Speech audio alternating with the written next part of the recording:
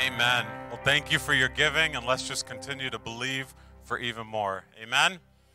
Well, you guys are in for a treat this morning. We, as a pastoral staff, will just be sharing. We want to set the stage for what God wants to do in 2022. And so the staff will be sharing on just important principles of why we fast and what God can do in fasting. Amen. It's important to share. In the same way physically, and I've done this before, you don't eat all you can the night before a fast and then jump into it, because that can do some heavy damage to your body. There's things that we have to do physically to prepare for a fast. And in the same way, there's things I believe spiritually that we want to do for a fast. And so we don't want to just look till Sunday night, January 2nd, to go all in. We want to begin to do that even now in the weeks leading up to it. Amen? And so we, as a staff, are going to share just an acrostic with the letters for the word fast, F.A.S.T. And through these principles, we want to encourage you to have excitement going into the fast. Sometimes the flesh doesn't want to have anything to do with it, but if we can allow our spirit, man and woman, to rise up and understand that what God wants to do through the fasting, then we're going to go to it and we're going to prepare the way that we need to leading up to it. Amen? So this morning, we're going to, as a pastoral staff, go through it. Please give your undivided attention and have some expectancy. Pastor Lisa is going to begin with the letter F.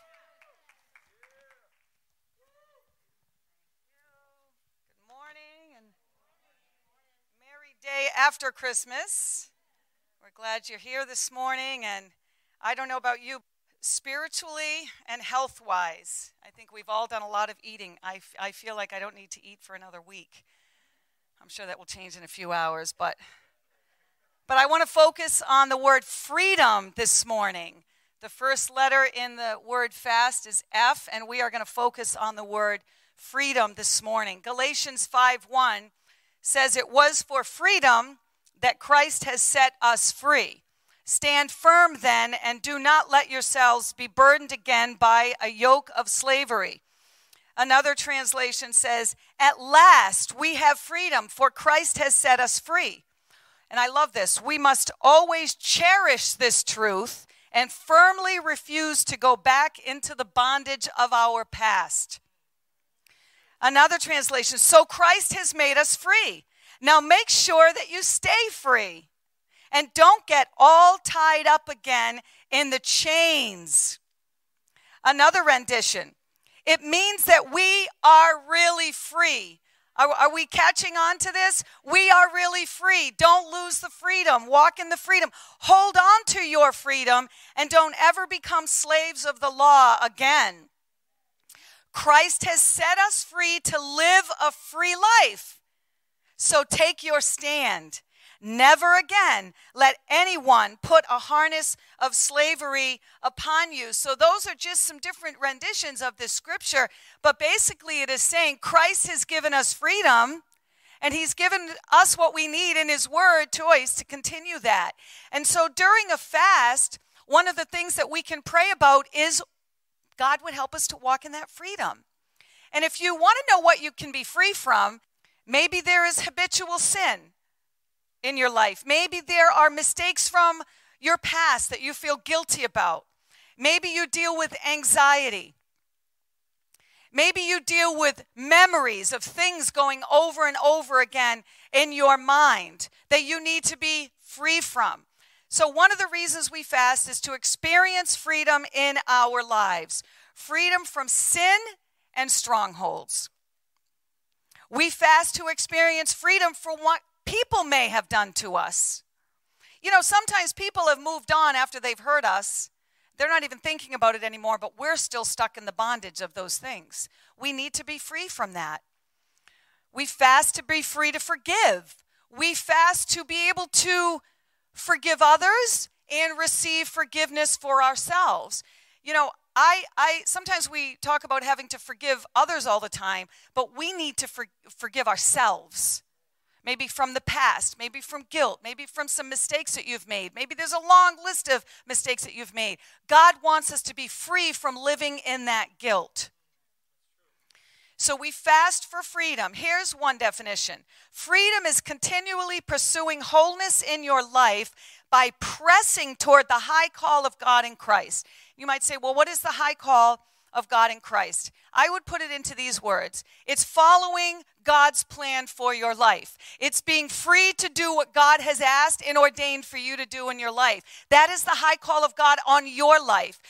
Sometimes people, hear the word high call. That means they're going to be these high-profile people that are known all over the world for the ministry they do. Let me tell you, God knows the nursery workers that are in the nursery right now, caring for the little tiny children that are too fussy to be in the sanctuary, so that you can be in here, if you're a parent, and those that are sitting around you can be in here with some peace and quiet.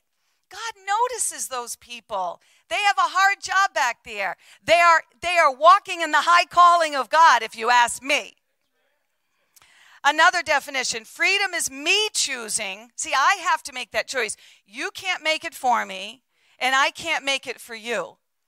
As pastoral staff, we meet with many, many, many people, and we can share tools, right? We can share scripture. We can share our life experience. We can share wisdom that God has given us through our own brokenness in life. But the people that we talk with have to make the choice themselves to receive that and walk in that. And that comes with being free in Christ. See, if you're living a very defensive life, you are not free in Christ. And you ask me how I know that? Because I used to be there myself, and I completely understand what that feels like. And it's exhausting. To be free in Christ means that you can look in the mirror and say to you, and we used to talk about this in our ladies' life group many years ago, you can look in the mirror and say you are ugly. It's very quiet in here right now. And I'm not talking about physical. I'm talking about the inside. Sometimes what's on the inside is very ugly, and we need to be able to say that. But that can only come when we're free, and Christ frees us up to look at that stuff that needs to change and say, yeah, that's ugly, and that needs to be gone from my life. Freedom is me choosing day after day to make a decision to move past the hurts and scars. Anybody have hurts and scars? Okay. That led me down the wrong path, and choosing instead to serve Christ with my whole heart. Letting go of the scars, letting go of the past. Yes, sometimes people need counseling. They need prayer. They need someone to talk with and share with and walk with them through. We've all needed that at times in our lives. But we need to choose day after day to walk in that freedom. Can we really be free, you might ask? The answer is yes. Emphatically, yes, we can be free. In fact, freedom is promised in this verse. It was for freedom that Christ set us free. In other words, he's giving us a good explanation. It was for freedom. That might sound very elementary, but we need the reminder. In other words, Christ died on the cross to make us free. God wants us to be free from being tied to anything that is holding us in bondage. And let me tell you, that can be a whole gamut of things. Drugs, alcohol, pornography, overeating, television garbage, anything and everything that we are in bondage to. If you can't wait to get home and watch something on TV that's garbage and full of swearing and cursing and sex and idolatry and adulterous affairs, if you just can't wait to get in front of the TV, you need to be set free from that bondage. We just think it's alcohol or drugs or something that we're putting into our bodies. No, we need to be free from many, many things that are holding us back from walking in the high call that God has for each and every one of us. And so when we fast, we deny our flesh food, and we open our hearts even more than ever. You might say, well, I can eat food and still hear from God. Yeah, we can, but fasting gives us an edge that we can really hear from God. And not only that, but the time that we're cooking and eating, we're praying instead. See, that's a key, and you're probably going to hear that over and over again during the prep for the fast and during the fast. Make sure that when you're not eating and not shopping and not cooking, you're spending time with God. Another scripture, if the Son sets you free, you will be free indeed. Another, that's John 8:36. 2 Corinthians 3:17. Now the Lord is the Spirit, and where the Spirit of the Lord is, there is freedom. We don't have to ask to be free. We already are. Now, that's a really difficult concept to really get in our minds. I'll admit it is for me. Even thinking that. We don't have to say, God, make me free. We have to begin to walk in the freedom that he's already given us through the cross of Christ. If you have submitted your life to Christ and asked him to be Lord of your life, you are free. That's true whether we know it or not, whether we feel it or not. We don't go by feelings. We go by faith in the Word of God. And he is telling us in Galatians, he has set us free. And one last thought. Freedom isn't really just about me or you. God doesn't grant us freedom so that we can feel good, although it's good to be free and to feel free and to walk in the freedom and worship and dance in the freedom. That will happen. But real true freedom is not meant as something that's only for you. Freedom means getting rid of things that hold you back so that you can serve God and live out your purpose, and that will affect those around you. So we want to encourage you, take part in the fast, put freedom on your prayer list, whatever you need. Ask him, ask God, whatever those things are that you need freedom, be precise in your prayers. And we know that God will help you. Amen.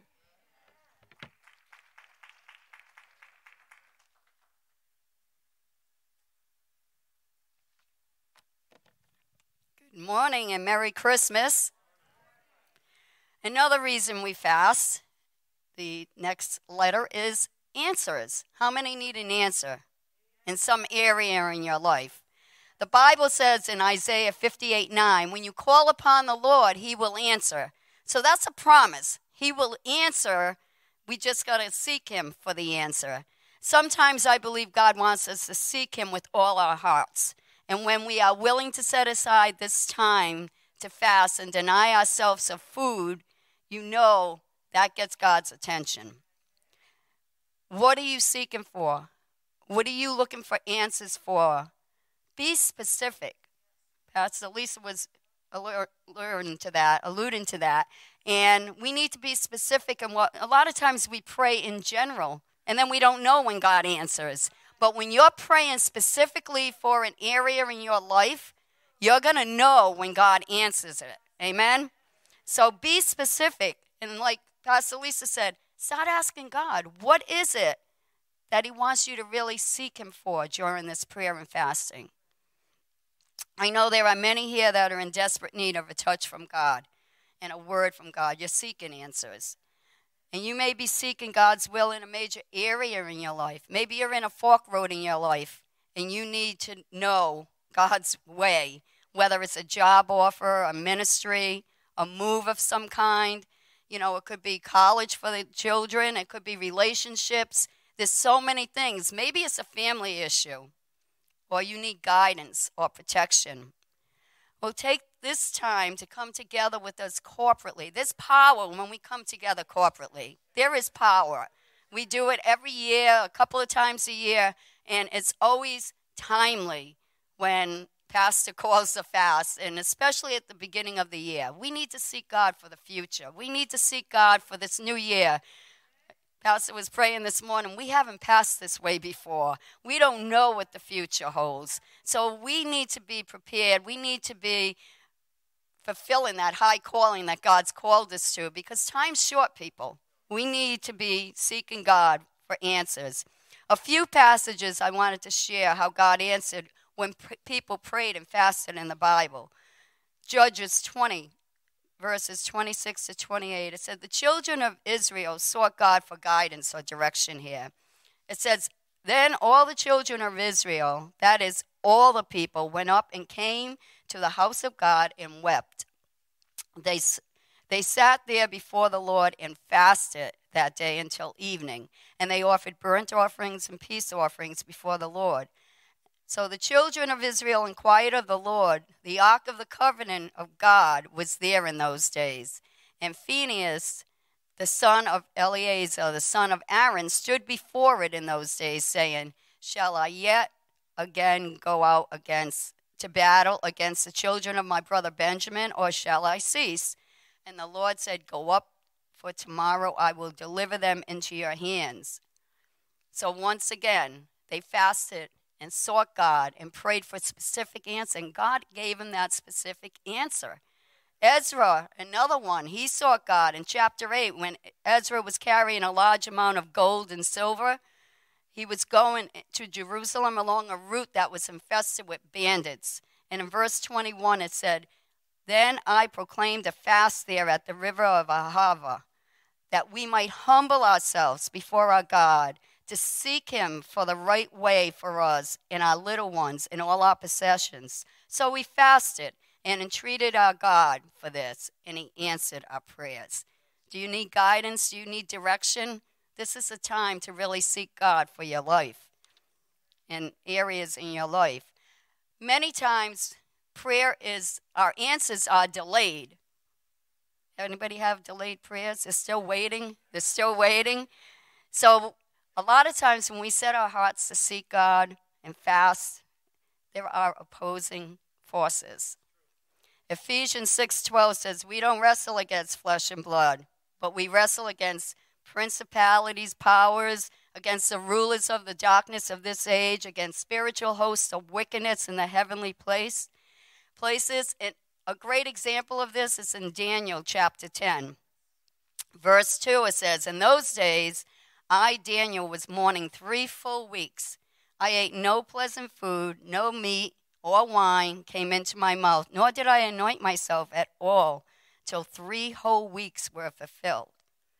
We have done Daniel fasts in the past 3 full weeks, and it was awesome. But we're doing 5 days to really seek God and deny ourselves of our fleshly desires for food. But down in verse 12 it says, "Then he said to me, 'Do not fear, Daniel, for from the first day that you set your heart to understand and to humble yourself before your God, your words were heard. And I have come because of your words. But the prince of the kingdom of Persia withstood me 21 days. And behold, Michael, one of the chief princes, came to me, for I had been left alone there with the kings of Persia.'" So we have to realize there's powers, there's principalities that are fighting in the heavenly host here, heavenly places, that are hindering our prayers sometimes. So don't get discouraged. Keep praying, keep pressing in, keep believing, because God's going to answer. As we said at the beginning, you call upon him, he will answer.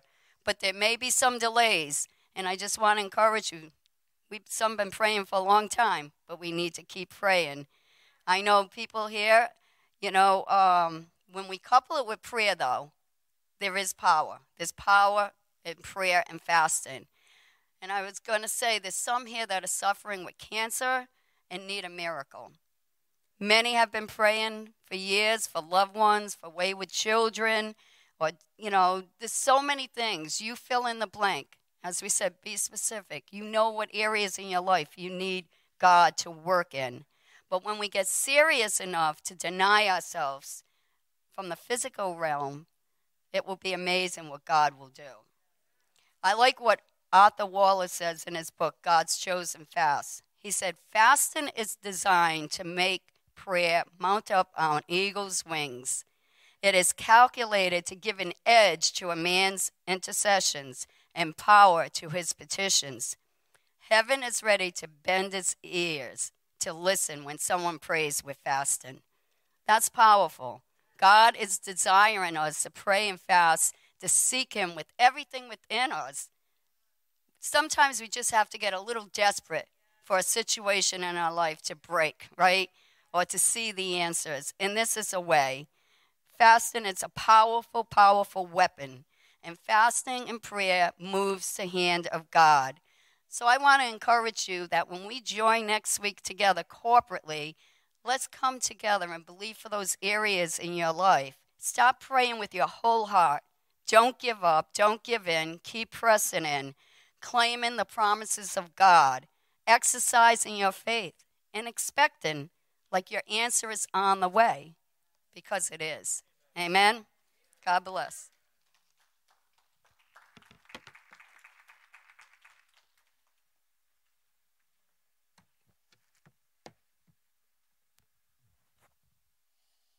You guys encouraged already? We got 2 more letters, so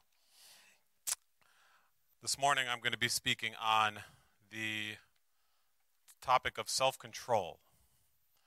I don't know about you, but this is a very difficult principle in my own life. I've struggled with it since I was younger. I was thinking, many of you know my mom adopted 8 kids, and I remember she would do her Costco trips. If you don't know what Costco is, it's like a BJ's. And I remember she'd get in the 15-passenger van, because that's what we had growing up for transportation, and she'd go to Costco and fill up her 3 or 4 carts worth of food for the week, more like the month. But she would come home, and I don't know if any of you have ever been to the beach and you've seen someone just throw their food up in the air, and you watch the seagulls just come and just attack. And that's what it was like when the 15-passenger van pulled up to our house, and my mom was back from Costco. We'd fly out of the house like vultures, grabbing the snacks, grabbing the food, and my mom screaming, beating us over the head, telling us to get away, get back. Self-control is something that's so important in the life of a believer. But living the life of a believer isn't always easy, is it? And so fasting is something that can help point fingers in our lives to things that need more self-control. And not in a way of condemnation, but in a way of, as Pastor Lisa was sharing, freedom. We can learn to have freedom when we learn to have self-control over certain things. And so the scripture that I felt led to share is in 1 Peter 4, verses 7, where it says, "The end of all things is at hand. Therefore be self-controlled and sober-minded for the sake of your prayers." And in this life of a believer, many of you maybe have been a believer for most of your lives. Maybe some of you are newer in the faith within the year, and maybe some of you sitting here or listening have never accepted Christ as your personal Savior, and we hope that you do, and we offer that to you as well. But wherever you are in that season of your lives, Peter, looking back at the beginning of verse 4, because when you read a verse, it's important to read the before and after so you can understand context, isn't it? And so Peter writes this, he says, "Therefore, since Christ suffered in the flesh, arm yourselves with the same way of thinking. For whoever has suffered in the flesh has ceased from sin, so as to live for the rest of the time in the flesh no longer for human passions, but for the will of God." When we are believers, it's a battle and a fight to no longer live the way that we were living before we knew Christ. Amen? It's a battle every day, every hour. It seems like it's a battle to make sure that we're not going back to the things of the past, back to the vices of the past. And as Pastor Maureen was sharing, that there is spiritual principalities that are at battle for our souls each and every day that don't take rest. And so fasting is an important way to learn to have self-control. And so what do we have self-control for? Look what he goes on to say in verse 3. "For the time that is past suffices for doing what the Gentiles want to do." And Gentiles just worldly. "Living in sensuality, passions, drunkenness, orgies, drinking parties, and lawless idolatry." These were the things that we did before we knew Christ. These were the things that we were involved in before we knew Christ. But sometimes once we accept Christ, these same things try to come back. They try to pull us back.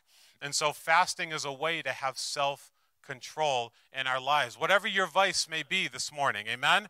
And so we need to be encouraged that when we fast, it helps us to have control over the things that want to have control in our own lives. Amen?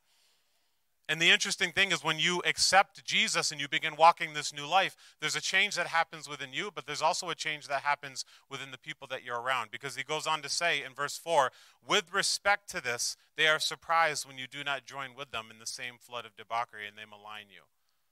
Isn't that what happens? We get saved, we hear of this Jesus, we begin to change our pasts, and what happens is the people around us begin to notice that change as well. When we no longer live in those sins, those things that were controlling our bodies, controlling our lives in the past, no one wants to be around someone who is self-disciplined. You ever notice that in your own life? You don't want to be around that because what it does is it magnifies your issues. And so when we begin walking this new life in Christ, and we live around people who have not accepted that yet, sometimes their reaction is going to be surprise first. And then it says they begin to malign you. And so sometimes we can get mocked for our faith. And so it's important to understand now, as we read the scripture, the main scripture, in verse 7, the end of all things is at hand. The disciples at this time were living a life ready that Jesus was going to be coming back. They thought the end times were at that point. And we've been talking a lot about the end times the past couple of years as a church. And so we have to understand that the end is at hand. And we have to have self-control over these things so that we can walk according to the purposes and plans that God has for our lives. Amen? That word self-control also is translated to be of sound judgment. That means to put a moderate estimate on oneself. It also means to think of oneself soberly or in moderation or self-restraint. It also means to curb one's passions. What that means is when Tara comes home from Stop and Shop with my favorite ice cream, to leave some for her. That pint is not for me, and it's not one serving. She'll go in, and I'll eat just enough for maybe a little scoop. And she's always like, every time, self-control. We need it. She's praised for me. Don't worry. It's disciplining ourselves. Sober spirit also means to be calm. When we fast, the Lord can give us a calm spirit. And if we as a church, when you go into your workplaces, just imagine when you're fasting and God gives you that calmness. I don't know about you, but when you go through something and you're around someone who you know is always calm, they're always steady, doesn't that bring peace to your own life? You can be that in your own workplaces. That spirit of soberness, that spirit of calmness can come on when we pray and fast. Amen? And my last thought is we never know what's going to come down the pipe. But fasting can help us prepare for that. Just this past month in November, I felt God just call me to fast. And I talked with Tara and did the Daniel fast. And I had no idea why. And the Lord didn't speak it to me. We just felt to do it. And we did it. And let me tell you, with what has come down the pipe just the past few weeks, we have just felt God's peace. We've felt God's restoration, and we've just felt this calm, this sobering spirit as we have been dealing with what happens in life. Things happen out of our control. Circumstances change just like that. But fasting can help us be self-controlled and have that calmness that the Spirit wants us to live out. Amen? Amen.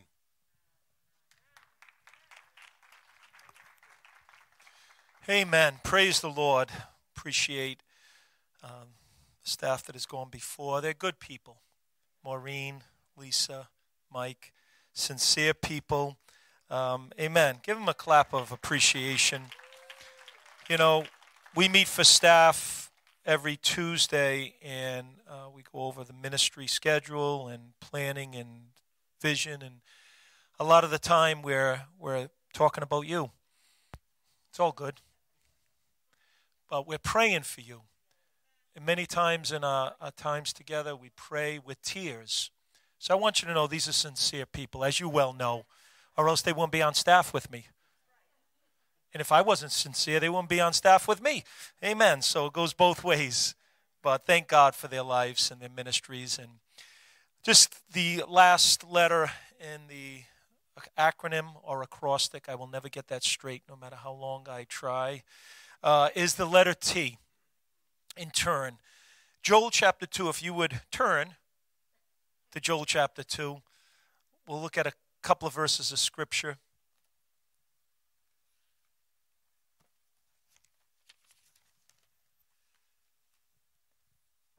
Joel chapter 2, verse 12. Now therefore, says the Lord, turn to me with all of your heart, with fasting, with weeping, and with mourning. So rend your heart and not your garments.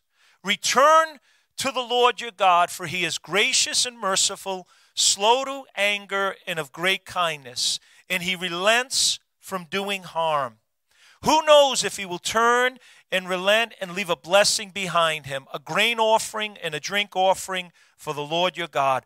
Blow the trumpet in Zion, consecrate a fast, call a sacred assembly, gather the people, sanctify the congregation, assemble the elders. Turn. The Scripture tells us, the Lord speaking through the prophet Joel says, turn to me with all of your heart, with fasting. And the prophet Joel, we don't know the exact context of when he prophesied, what king, what time period in Israel history. It might have been around 800 BC. But what we do know from the scriptures was that at this time, the people of God, because of their disobedience, because they were not following and obeying the word of God, God sent a judgment. This judgment was in the form of locusts. And these locusts would come, and it would be, the scriptures say, it would be like the Garden of Eden, green, fruitful, plush, before the locusts. But after the locusts ravaged the land or came through the land, it would be like the wilderness. They would strip everything bare. They would totally devastate the land. So that meant there would be no more grain, there would be no oil, there would be no wine. That means that there would be economic disaster. There would be total devastation. And the prophet would say this was the day of the Lord. The day of the Lord would come, and it would be a judgment in the land. And this would also be a precursor, and also Joel will mention about a future day of the Lord when God would judge mankind, when God would judge the whole world in righteousness and truth, and he would bring judgment on those that disobey and blessing upon his people. But in this passage of Scripture, or in this book of Joel, it really speaks of this day of the Lord, as opposed to the day of man.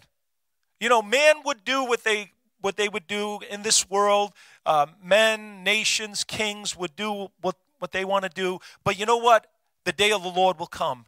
In other words, God will have the final say. God will do what he said he'll do in his word. But what interests me in this passage of Scripture, especially in chapter 2, after all of this judgment has come, and this judgment upon God's people was because of the consequences of their sin, because of their wrong choices, because of their foolish decisions that we all, at one time or another, are guilty of making. And our wrong choices, our sin, our disobedience reaps consequences, doesn't it? The Bible says, do not be deceived. Whatever a man sows, that shall he reap. He who sows to the flesh shall of the flesh reap corruption. So there are consequences. And we see in the book of Joel, we see the consequences of the people of God. Now, these are not Gentiles. These are not people who do not know God. These are God's people who failed to honor and live according to the covenant. And so God brings judgment. You say, why does God bring judgment? Because he's holy, he's just, and our sin must have their consequences. There must be, and all of God's judgments are redemptive. All of God's judgments are for the purpose of turning his people back to him. You see, God's judgments are really his mercies. If God didn't judge us, we would continue to walk in the wrong direction until we would walk right into hell.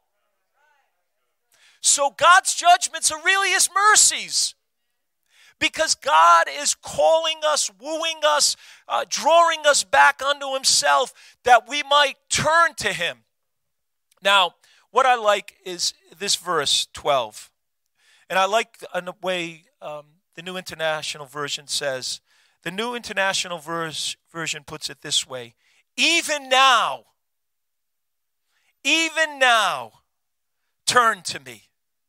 Even now. And I like that, because that speaks of an encouragement. That speaks of a hope. God is saying, listen, no matter what's going on before, even though you are reaping the consequences of your wrong choices, even though there's judgment, God says, even now, turn to me. It's a word of hope. It's a word of encouragement. It is God saying, it doesn't matter how bad it's been, even though you are reaping the consequences of your wrong choices, even though there's been devastation in the land, God's saying, even now, turn to me. What a good word, amen? What a hope for every single one of us, because every single one of us can look at our lives and look with stark reality and sobering reality and say, you know what, I am reaping some of the consequences of my sin. Turn to the person next to you, say, you're not so holy that you're not reaping some things. But even now, a sense of no matter what has gone on before, even now, turn to me.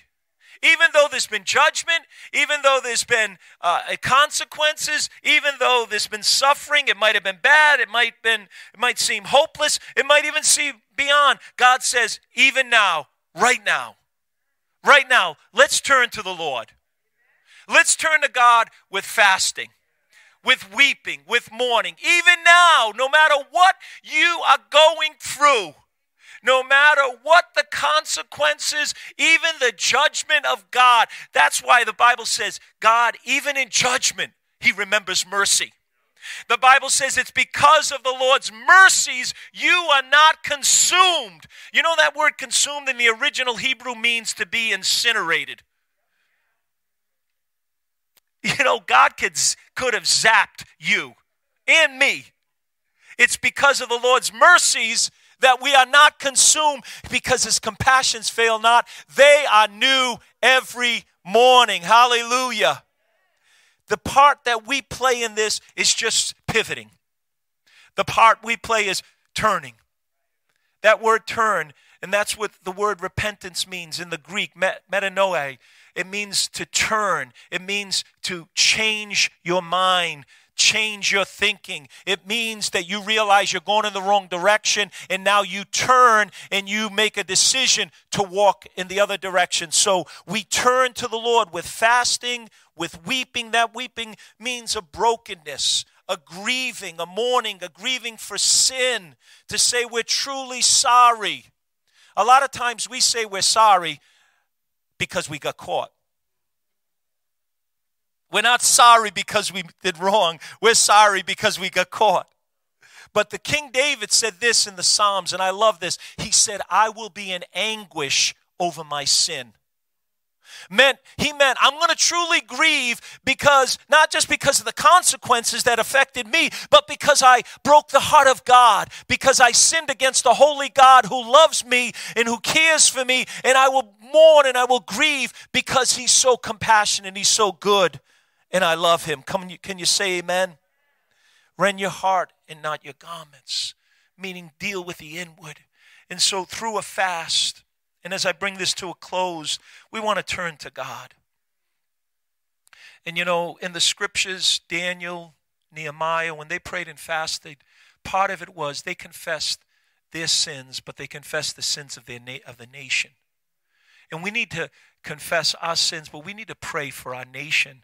We need to pray for the nations of the world, because we're beginning to see, just like the locust came and it was a precursor of the final judgment, we're seeing judgment on this world beginning to take place in various forms that are pointing towards and are warning signs for the end times, the real end, the ultimate day of the Lord.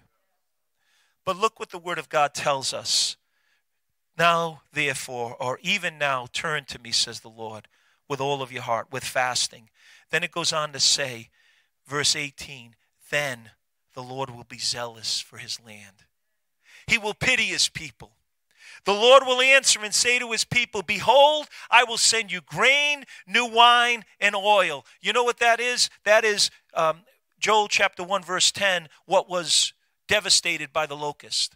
God is saying, what I judged you, how I judged you, I am going to restore and give you back. Even though you deserved it, God says, I'm going to bless you. What a good God we serve. What an amazing God we serve. What a loving God. What a gracious God we serve. Amen. And then he goes on to say, and you will be satisfied. I will no longer make you a reproach among the nations. I will remove far from you the northern army. I will drive them away. Verse 21, fear not, O land, be glad and rejoice, for the Lord has done marvelous things. Then down to verse 25, and some of the most wonderful promises, and I want you to receive this. I want our church to receive it. I want our families to receive it. I want each and every life to receive this. Verse 25, so I will restore to you the years the swarming locust have eaten. The crawling locust, the consuming locust, the chewing locust, my great army which I sent among you. You shall eat in plenty and be satisfied, and praise the name of the Lord your God, who has dealt wondrously with you, for my people shall never be put to shame.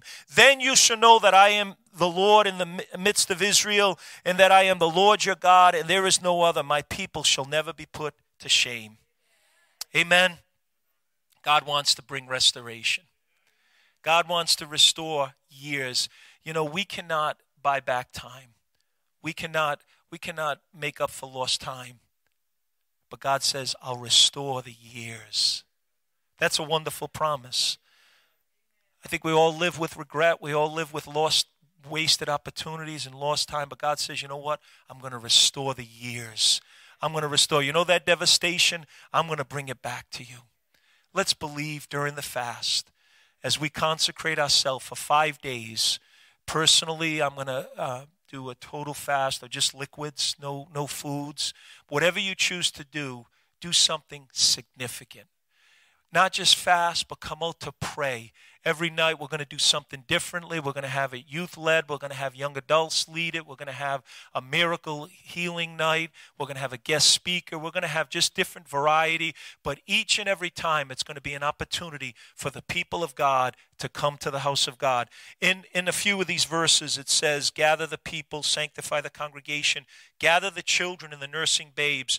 The bridegroom, let him go out from his chamber, the bride from her dressing room. You know what that was saying? Saying it can't be business as usual. We got to disrupt the normal course of life and disrupt our plans a little bit and call everybody to come to the house of God. Bring everybody. Let's seek God. Let's consecrate this. Let's call upon God. Let's be desperate. The Bible says, let the elders come. Let the priests weep between the porch and the altar. Let it be a consecration to God. Amen. Let's stand together. So it'll be the first full week, the first Monday through Friday, 6:30 to 8:30 every night, 12 to 1 every day. We're doing it a little differently. We're adding more prayer times. We're lengthening the actual prayer meeting times. We've done 21-day Daniel fast. We've done 7-day fast. This is going to be 5 days, 5 days of a consecration to God. I want to encourage every single one of you that is a part of the church, part of ministry, to step up, to do more than you've ever done before. If you've never done anything, do something. If you've done something, do more. Whatever it is, let's raise the standard. Amen. Let's bring it up to another level. In Jesus' name. Amen. Let's pray. Would you bow your hearts and just let the Lord, let the Holy Spirit just settle His word in your heart and the challenges that you've heard this morning. Thank you, Lord. Thank you, Father. Lord, we praise you and we thank you, God, that you do give us wonderful promises in your word. And God, we don't live by our feelings. We don't live by the words of man.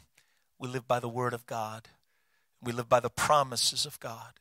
And so, Lord, I pray that you would just seal the word of God in our hearts. Let there be a yes and an amen in each one of us.